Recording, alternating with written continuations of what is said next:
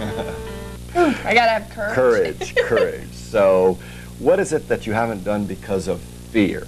In other words, you have to do something today that requires courage. Taxes. I have to face the IRS. Oh, that makes perfect sense. That makes perfect sense. So, but it indicates you have the courage to face that demon, that IRS demon, and confront them and face them down and do well. Good for you. Good for you. Thanks, Jim. Thanks. Yeah. Hi, I'm Julie King, and this is Dr. James Wanless, and he will be your guide today to assist you in the ancient art of reading the tarot. Dr. Wanless, could you tell me what the tarot is? Sure. The tarot is a fascinating subject that goes back to ancient Egypt. In Egypt, the tarot was originally a wisdom book, a philosophy of life. Now, the word tarot is an ancient Egyptian word that means ta-ro, or royal road. So the tarot is a pathway to the complete realization of our full human potentials. But then what happens is that the tarot goes underground mysteriously for a large period of time and resurfaces in the Middle Ages as a card deck, as the deck of cards that we know it of as today. Now, it's used as a card deck in the Middle Ages in the light of a fortune-telling tool, an oracle. But in today's so-called New Age, we have a whole constellation of the tarot, many, many new decks. And in this so-called New Age, we view the tarot as a form of psychology. The tarot acts as a kind of map of consciousness. I understand that you received your doctorate in political science. How did you get from political science to the tarot? That's a good question that many people ask often. And really, it's a question of my own spiritual odyssey, if you will. Teaching political science, I was always fascinated in how we can peacefully transform societies, and came to the realization that we have to begin with the individual and with self-transformation. So it became imperative for me to study and practice the various self-transformation pathways. And so for that, I went to a Tibetan Buddhist monastery, and I learned how to visualize positive mental images of a very powerful symbolic nature. And then from there, I went to a Burmese meditation master and learned how to meditate on myself, to see myself in a pure, objective, non-judgmental kind of way. And shortly after that, I went to Guatemala and studied with a Guatemalan shaman who taught me how to create my own symbology or symbolic system. And then in San Francisco, I was very fortunate to meet a Basque vision maker who gave me my first tarot reading. I thought, wow, this is hot stuff. This is incredible alchemy that can really transform people immediately. And so the tarot has been kind of the culmination of my spiritual journey up to the present time. For the tarot is like a meditation. It's a powerful self-transformation practice that includes symbolic images as well as visualization. So for the past 12 years, the tarot has been my personal spiritual practice as well as my professional career. Well, Dr. Wanless, you created the Voyager Tarot deck, this deck that we're looking at here, with Ken Knudsen. Could you tell me how this compares to other tarot decks? Well, the Voyager is truly a universal deck. You know, there's the Voyager spacecraft out there in the heavens right now. It's that marvelous piece of science and technology that's taken the great pictures of Jupiter and Saturn and is now on its way to Neptune. Well, the Voyager Tarot deck is named after that, because the Voyager spacecraft is showing us the external universe, while the Voyager Tarot deck is a journey to the inner universe. And so it shows us as great as the galaxies and as detailed and as incredible as the smallest of the molecules. And so it's a real journey into our human nature, the universe that we are. And it represents, therefore, that wonderful old concept that each of us is a microcosm of the macrocosmic universe. Each of us is a small universe. When I've noticed other tarot decks, they all have kings and queens and princes and that sort of symbology in it. What about the Voyager Tarot? Right. Traditional tarot decks are medieval in nature. And what I wanted to do in this deck is take it out of the Middle Ages and represent those great universal ancient principles of life with contemporary, modern symbols. So instead of swords, for example, we have crystals. Instead of the royalty cards, we have what are called the human family. So the Voyager is a deck that anyone can relate to because it's composed of natural and human symbols that are part of our everyday world. So it's not a deck that we need to spend years reading about, becoming an initiate in order to learn it. It's something that we know just because of our everyday world. Well, I'm particularly attracted to the stunning imagery on the back of the card. Could you tell me what this symbol represents? Right. The symbol on the back of the card is DNA. It is the human genetic chromosome. And it symbolizes, like the great rose windows in the old Gothic cathedrals in Europe, the unfoldment of the self. It is like that rose. And so the tarot, that's what it's all about. It's designed to help us unfold and flower as human beings. As well, it represents the fact that we are one people. This is one planet. And it shows our commonalities. So the Voyager is truly a cross-cultural kind of symbology. It is transracial. It is cross-ethnic. So anybody from any culture, any race, any ethnic group can relate and understand this universal symbolic language. Now, I grew up thinking of the tarot as a fortune-telling tool. Could I use the Voyager that way? Well, sure. The Voyager, like any tarot deck, is full of symbols. Picture symbols and images. And what they do is they spark our creative intuition. We see a picture of the moon or the sun, and we get an idea from that. And then we relate that idea to ourselves or to another if we're doing a reading for them. Now, the value of the Voyager is that it has a lot of symbols and therefore sparks many, many kinds of intuitions.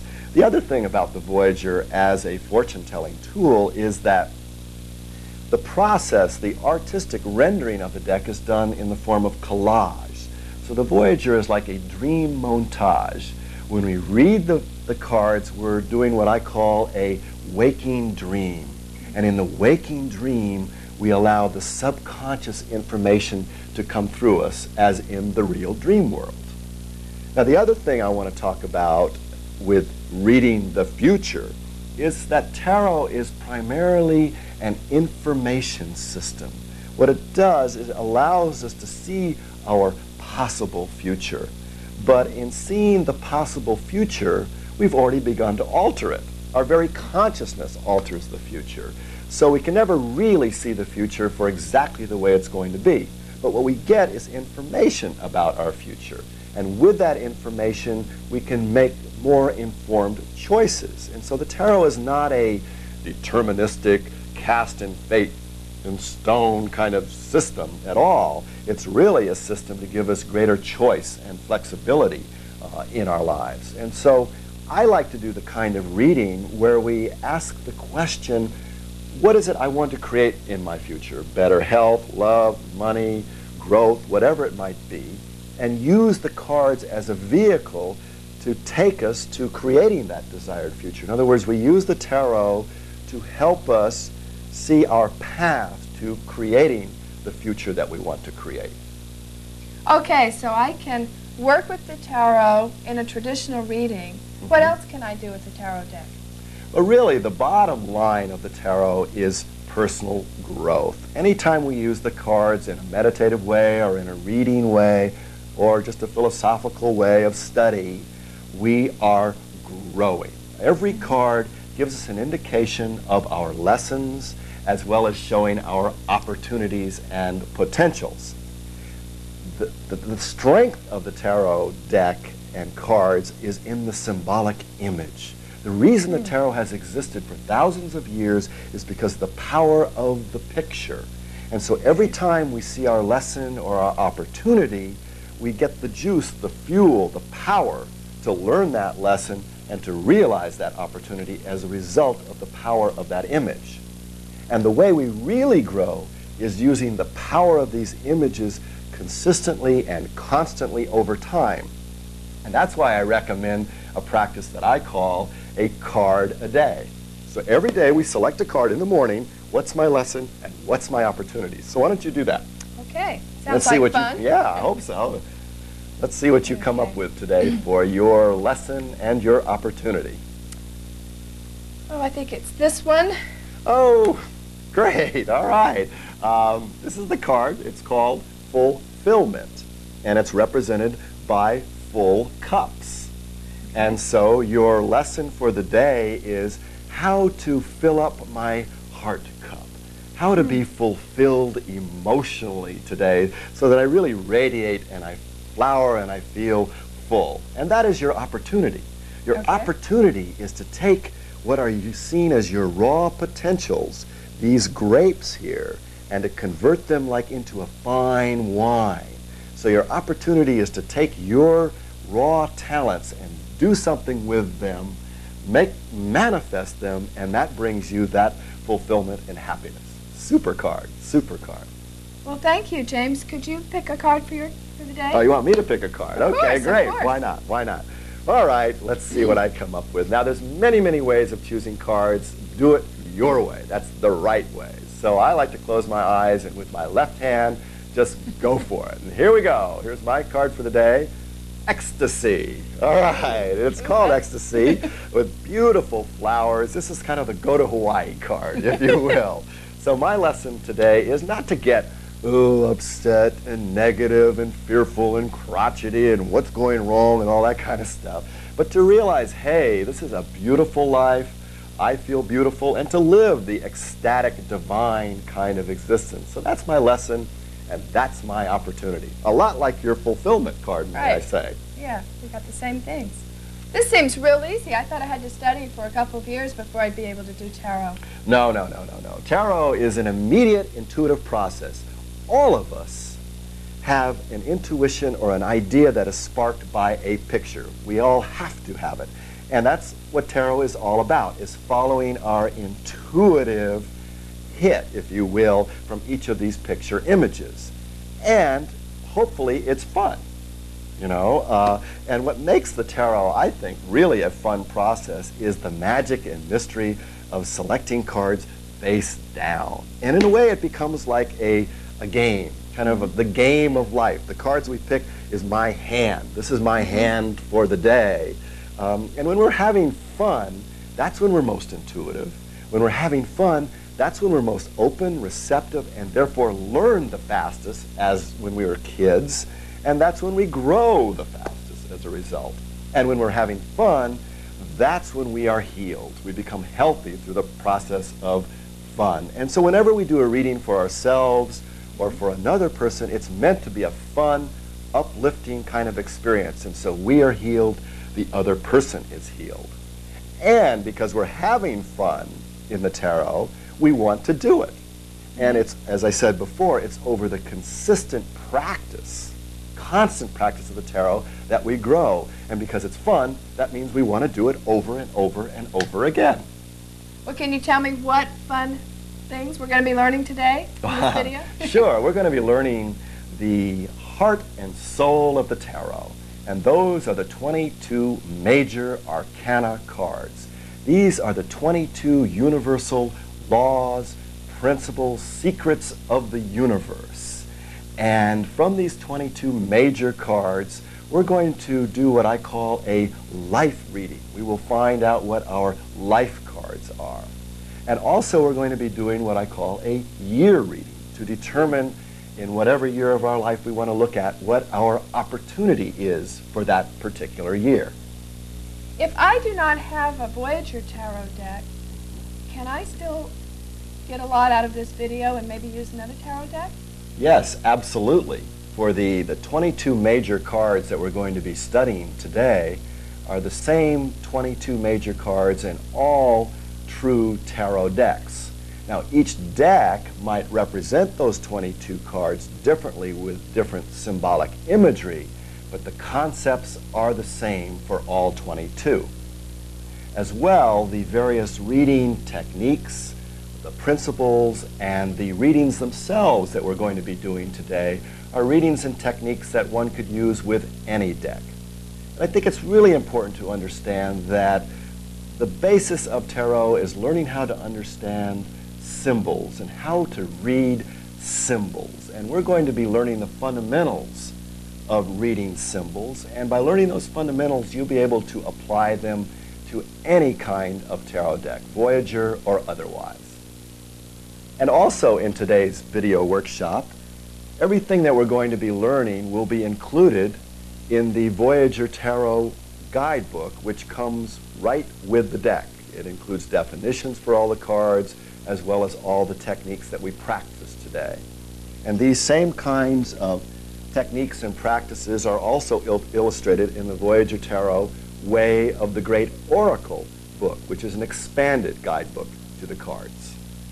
Sounds like fun. Let's get going. Great, I'm all for it. Let's go.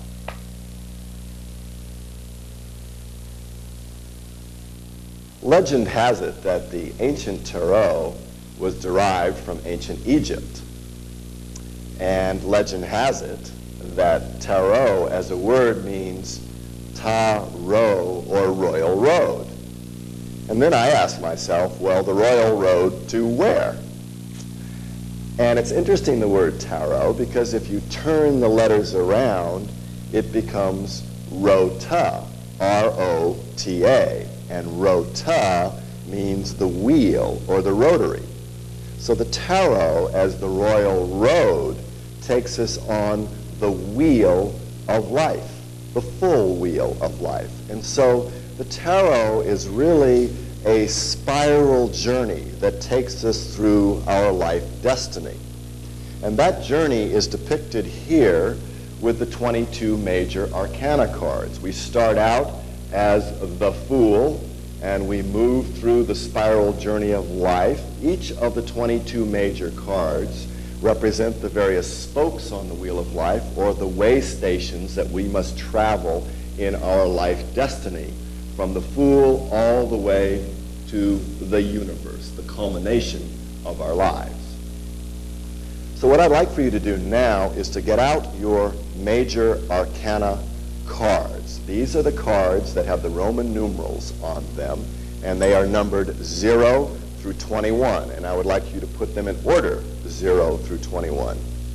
Major arcana means the major secrets, laws, or principles of life. Okay, now that you've done that, I want to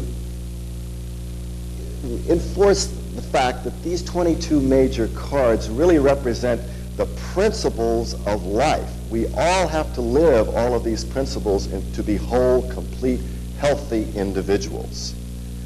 But not only do they represent those 22 principles of life, but they represent what I call personality archetypes. You know the great psychologist Carl Jung? He discovered in all cultures, in their art, in their dreams, in their myths, in their language, that every culture had certain types of individuals. For example, every culture has a magician type of personality. We might call it a magician. In another culture, it might be the wizard. It could be the sorcerer. It could be the shaman. It could be the witch. It could be the coyote. So there are many, many different words for the magician, but magicianness seems to permeate every culture. Now, according to the philosophy psychology of the tarot, we all have the magician within ourselves. So the personality archetypes, represented by the 22 major cards, are in fact sub-personalities within each of us. So we are a living community of these 22 different, what I call archetypal sub-personalities. Okay, now let's take a voyage through through these so-called major arcana cards. And really, this is a voyage into our destiny and into our sub-personalities. And the first stop, or the first place of commencement, actually, on that life voyage is with the first card in the tarot, which is the number 0 card, the Fool. Or in the case of the Voyager deck, it is called the Fool Child. Like the fetus and dependent child, you live on faith in the order of the universe. You know that you are taken care of. Knowledge.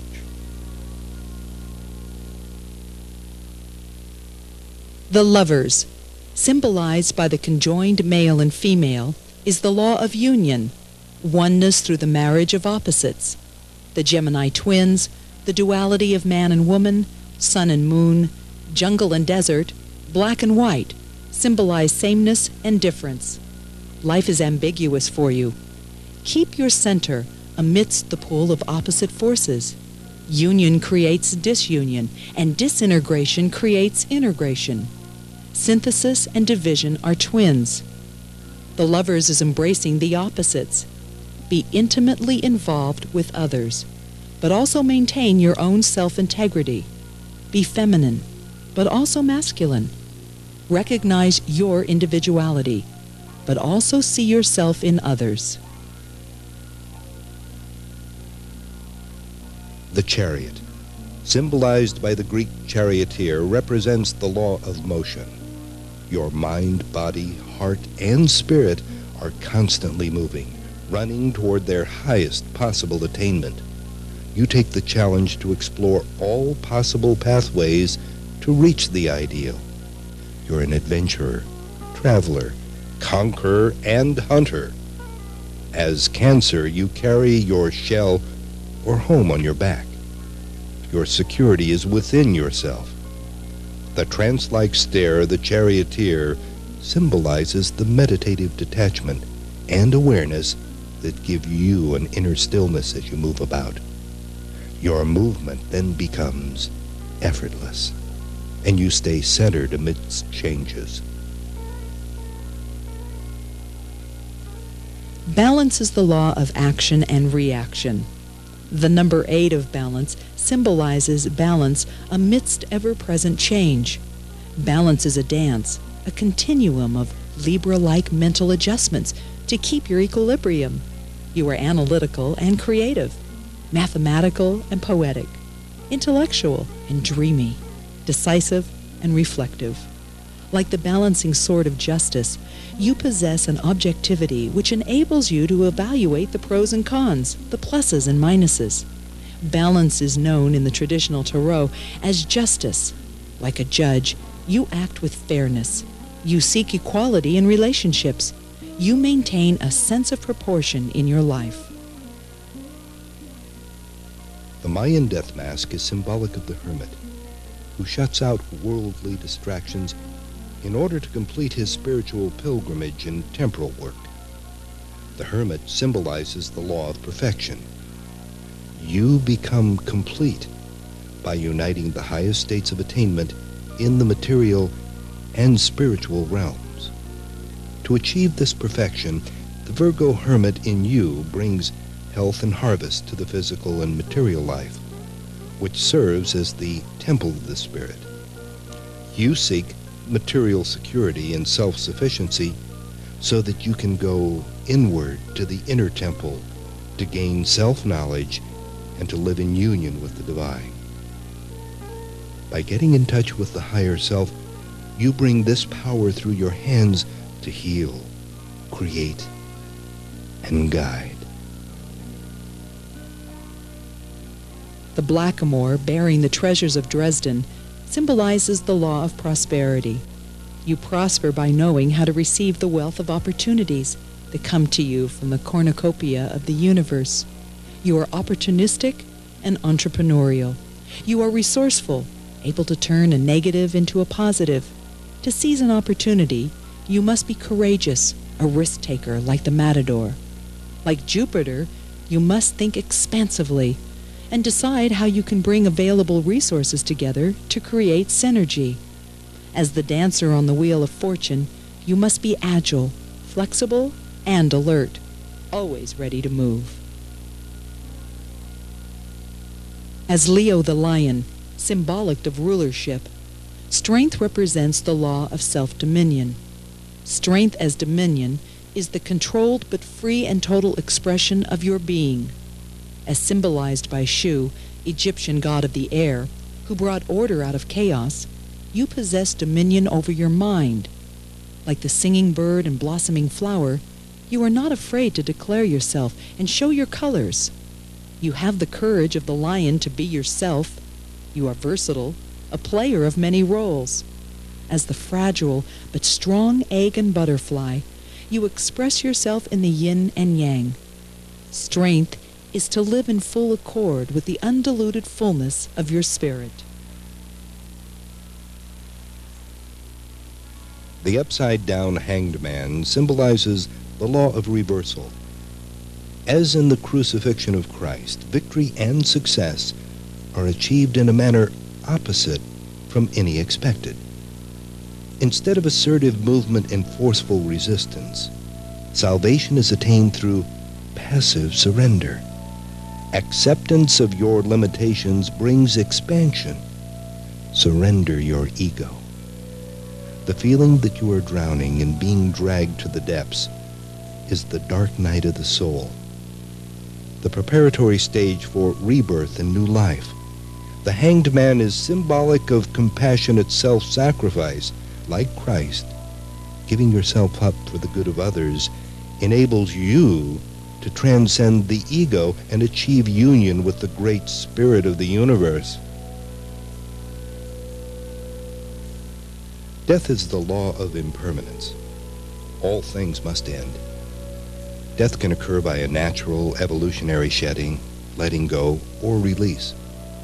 As symbolized by the knife-like nose beak of the New Guinea spirit mask, death may be consciously invited by a cutting away of what is dead, stagnant, or oppressive. Death may sadden you, but ultimately it's liberating. To fear death is not to live. You cannot live unless you're willing to die. Only by letting go can you allow life in. Art, represented by Athena, the Greek patron goddess of the arts, symbolizes the law of creativity. You are a creative artist in all aspects of being and in all endeavors of worldly life. Creativity is an alchemical art of dissolving old forms and recombining them as a new synthesis. See the disintegration of your life as a creative opportunity. As Sagittarius, you communicate yourself to the world by shooting forth through the rainbow your ideas, visions, and products. Your creative expression, like the orchid, has an impact on the world. The Greek Dionysian players in Devil's Play symbolized the law of celebration, a Dionysian exaltation of life and its hard work, bedevilments and erotic pleasures. Laugh your fears and sorrows away, dance and drink to your successes, for life is a Saturnian harvest. Lift your spirits by passion and play. Recreate yourself through recreation. In your iconoclasm, you see a new way and break through Saturnian discipline and social convention. You free yourself and become natural, spontaneous, and original.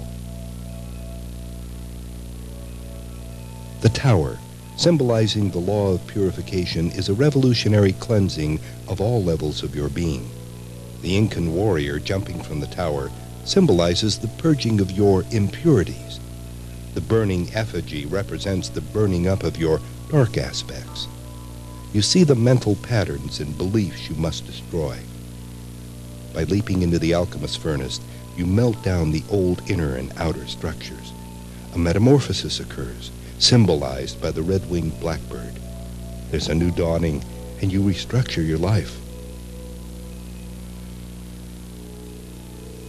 The star symbolizes the law of luminosity. You shine like a star. Self-esteem comes with recognizing the star that you are. Standing in the star shower, you receive inspiration from the heavens. Your thoughts are lofty, imaginative, progressive, and inspiring. You are a guiding light to others, a way shower. The star is symbolized by Kuan Yin, who, like the Aquarius water bearer, is a servant of the universe. With compassion, you pour out your life-giving waters and radiate your life in the darkness to nourish and nurture the dry, barren, and needy. The moon, represented by its phases, symbolizes the law of cycles. Like the moon, you are experiencing gentle, conservative, evolutionary change, a continuity transformation in which natural completions create inherent new beginnings. Through your Aphrodite-like romantic and sexual feelings, you are easily attracted to others. You need to complete old relationships and/or old patterns of relationships and move them into a new phase. Apollo, representing reason and logic, is eclipsed in the background. You listen to what your moon dreams tell you. The night symbolizes your awareness of subconscious motivations and drives. As water and Pisces, symbolized by the double dolphins, you perceive people's patterns and cycles. The sun symbolizes the law of life. You are alive, animate, and active. Like the youthful King Tutankhamun, who represents the morning sun, you are awake, your mind is alert, your body light, and your heart sunny. Your spirit soars and your golden fortunes grow. You're a full participant in the dance of life. By emanating your own vitality, you awaken others. By combining your energy with that of others, you create a new sun, a synergetic fireball that produces new life. Time-space, known traditionally in the Tarot as judgment or eon, is symbolized by Xipe Totec, Aztec god of spring, who, wearing the skin of a sacrificed human, represents the new life which attends the death judgment of old karmic patterns. This is a time for rendering justice to yourself through objective and acute self-evaluation. The law of karma, the law of laws symbolized by time-space, means that you are able to see the causes and effects of your mental and behavioral patterns. Through your vision, you are able to alter the future and redirect your karma. As a traveler in consciousness, you transcend the world of matter and go in mind anywhere for any time. You are a futurist and seer. Your visions and ideas are seeds that bubble forth to alter minds and perceptions. The universe symbolizes the law of universality. You are the universe. Like the center stone, you possess within yourself a universe of possibilities. You are whole and perfect, but as the uncompleted sculpture, the awakening giant, your life is an unfinished process. Always in a state of becoming, you are simultaneously completing and beginning. You are recreating your life through death and rebirth, and building for yourself a new world, a new universe, and a new you. Now, from the major Arcana cards, we can determine what our particular life cards are. In other words, where each of us are on that journey of life, on the wheel of life. And so from these life cards that we're going to learn how to discover for ourselves, then we can learn what our life purpose and potentials are. So, the way you determine your life cards are two different ways. The first way is through numerology. Almost every tarot card has a number. And what we're going to do is determine what our birth number is, and then correlate that birth number with one of the major Arcana cards, and that will be your life card. Now, to do that, what you need to do is follow along here with the example. Let us say your birthday is in April. So that would be the 4th month. So write down your birth month. Write down the birth month. Okay? Then add the birth month to your birthday.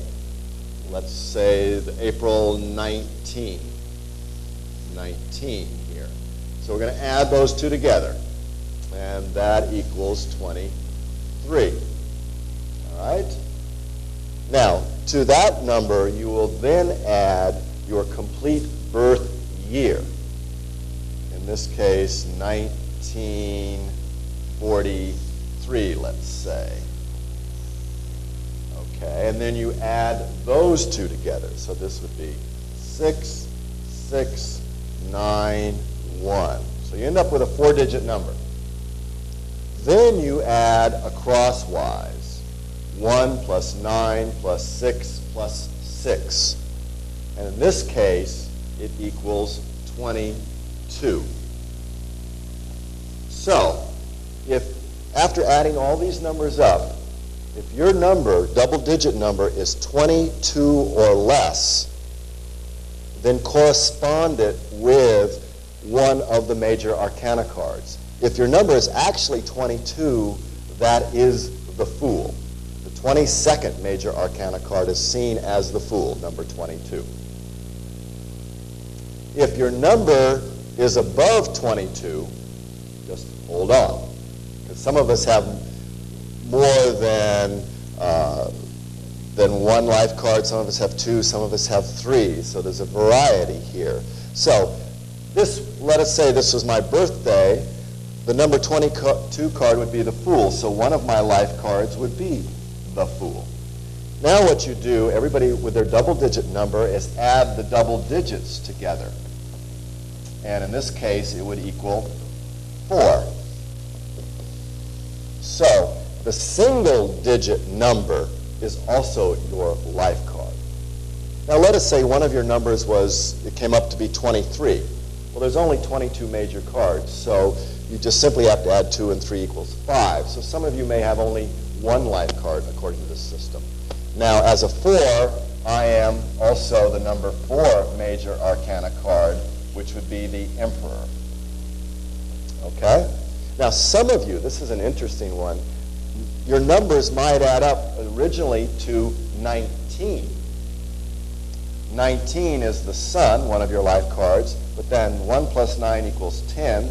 Fortune, another one of your life cards, but then 1 plus 0 equals 1, the Magician, another one of your life cards. So some of you might have 3 life cards doing it this numerological way.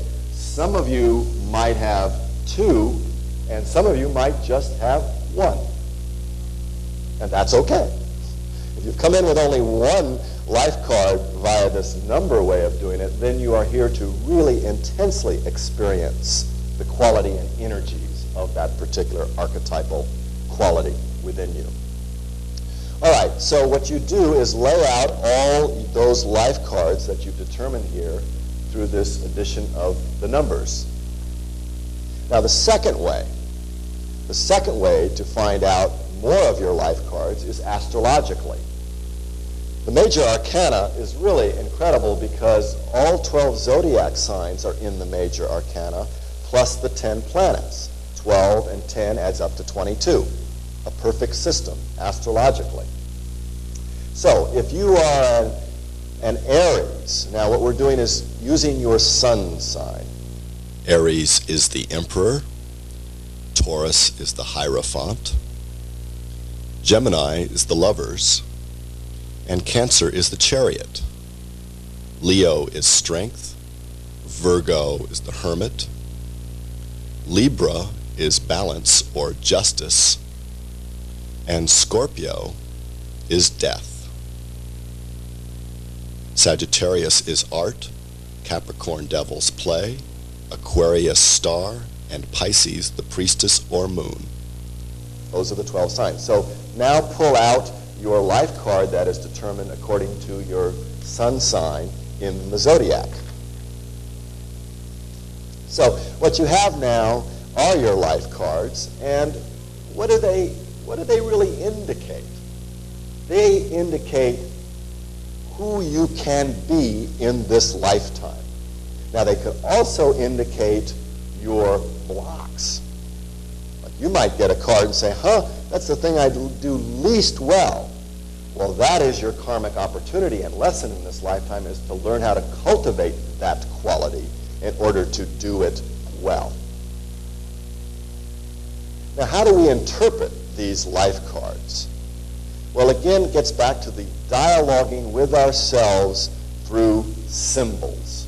So, for example, if somebody's life card were number 2, the priestess,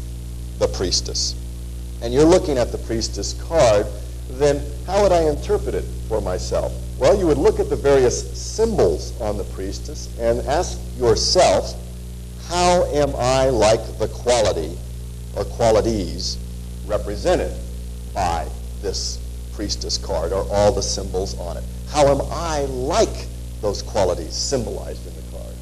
So here we have the priestess. This is a moon that sits on top of her head. What might the moon mean? What does the moon symbolize to anyone? Receptivity. Receptivity. So then you would ask yourself, how receptive am I? Am I a receiver? Or am I always putting out my own stuff and being always assertive? Or do I have the capability and the quality of the priestess to sit and wait and feel and hear and sense? Excellent. Anybody else have an interpretation or a meaning for the moon? Reflection. The moon reflects the sun's light. So you'd ask yourself, how reflective am I? Do I contemplate? Do I reflect? Do I evaluate? Or am I just a constant doer without thinking, without reflection? Here's the dolphin. Here's the dolphin. What does the dolphin represent or symbolize? Anybody? Wisdom. Wisdom. Okay. And certainly that's a quality of the priestess. Now, how does the dolphin get its wisdom? How does it know anything? What is the process by which the dolphin gets information? Pardon me? This is communication, but what is the sonar? Sonar, sensing, vibrations. Vibrations. And that's what the priestess does. She is able, and again, we are all priestesses within us. We are all able to sense the vibration. You know, somebody comes into the room and it's like, oh, I don't know, about them. What we're doing is picking up the vibration, like the priestess. What about all the water? What about the water?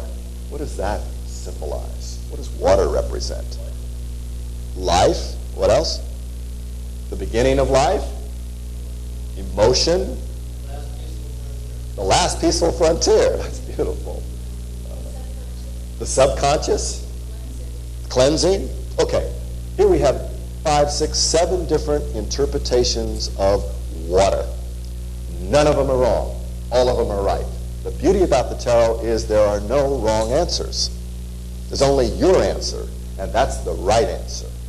So you would reflect, a la the priestess, on water, and how am I like water? Or how am I not like water? Maybe you're a real fiery type, an Aries or a Leo or something. And you may need to temper some of that fire with the water. So you would call upon your inner priestess to calm down and be more peaceful and flowing and soft like water. So that's basically what tarot is all about.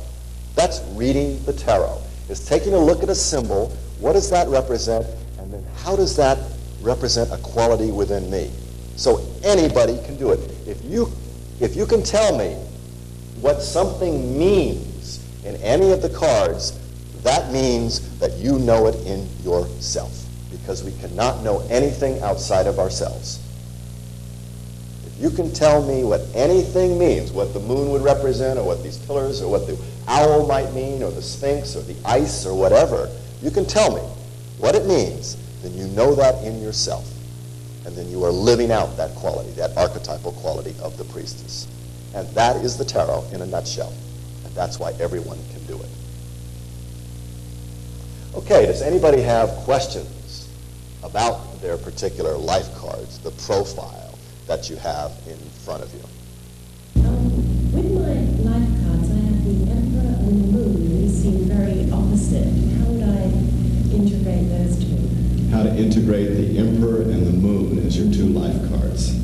Because you're a number 4, your life card is the Emperor, and this represents the male energy in you. That's fire, the ability to act out your dream in the world. And it's interesting, I say your dream in the world, because as a Pisces, you are the moon, and the moon is the dream card. So your real purpose potential in this lifetime is to be a dreamer and to follow your dream and to build upon your dream in the world. And so it is your male energy that gives you the strength to carry out and formulate the female card, the moon, which is symbolic of the dream world or the introspective world. So that's a really, really nice combination and a high potential there for you. It's excellent. Now, however, you might find that you're too dreamy. And if you find yourself being too dreamy, then pull out the Emperor and get it going. And for some of us who are particularly males, we might be too action-oriented and need to reflect more like the feminine moon card, or Pisces. All right? Adding up all my numbers, I came to the same number as you did, the 22. My first card was the Fool Child, but then my astrological sign was the Hermit. So it seems somewhat, again, at an opposite to one another. I was wondering how you interpret these cards. Okay, how to integrate the Fool Child with the Hermit Sage, the Virgo. Okay, great. Here's our resident Fool here. Thank you for showing up. The Fool is symbolic of your childlike genius. You've got the fetus here, and the fetus is connected to the gods and goddesses. And it's being like the zero Fool, open, trusting, innocent, spontaneous, that the magic comes through you here. So this represents your inner kid, and you never ever want to let that kid, get away from you. You always want to be the child.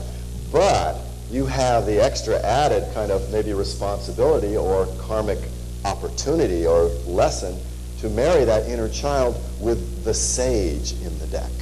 And this represents the old soul that you are, the old sage, the one that knows, the grandfather that you are. And this is because you're Virgo. So you want to have that childlike innocence, but at that same time, that sage-like trusting of your knowledge that's here. And that's a very difficult integration to make. There are many kids running around, and there are many sages running around, but the ability to marry those two is really the nature of your unique alchemy. Not particularly easy, but if you can take the inspiration of your Fool Child and bring it through in the world, because again, Virgo is an earth sign. Let's make it happen in the world. That is when you are living the fullest power. So it's the integration of child and sage. All right? Okay. Now, from the major arcana cards, we can also determine what our year card is. Now, our year runs from birthday to birthday. Forget January 1. If your birthday is coming up tomorrow, that means 1989 starts for you tomorrow. So we're going from birthday to birthday. And the way you determine your year card, which comes from the major arcana, is that the tarot sees us moving in cycles of 22 years, according to that life destiny journey of 22 years. Apparently, in ancient Egypt, there were 22 temples of initiation along the Nile. So every 22 years, we move into a new cycle. And so we move through this cycle consecutively. So somebody give me their age. 41. Okay. You're 41. So you've been through the 22-year cycle once. 22 plus 19 gets you to 41. So you are in the 19th year of your second cycle of 22. So your card for when you are 41 would be the 19 card, or the Sun. The Sun. Who else has an age for me to give? 38? Okay. 22 years, you've been through that. The first 22 years are formulative. School, all of that kind of stuff. From 22 to 44 is generally getting established in life. Professionally, family, house, mortgages, cars, all those kinds of things. So, but it's interesting. 38. You're 22 years old plus 16 years. 22 and 16 is 38. So Your year card is the 16 card, or the Tower. So that means this is a year for you to clean shop, clean your house, you know, purify what's not appropriate in your body or in your mind or in your life, in your world, and get it out. Get it out. In a sun year, if you're 19, this is a year to get healthy, get into the sun, get outdoors, be the sun, radiate your power. Who else has got another? 44. 34.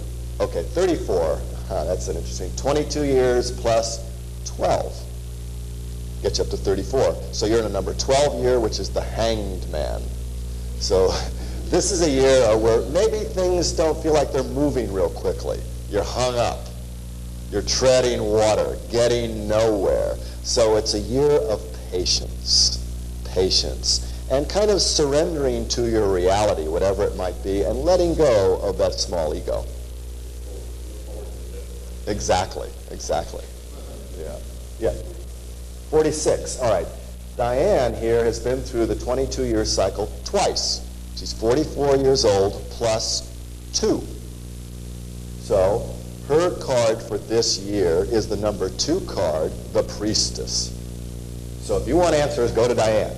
She's got the wisdom, she has the knowledge. Now it's very, very important if your year card is the same as one of your life cards.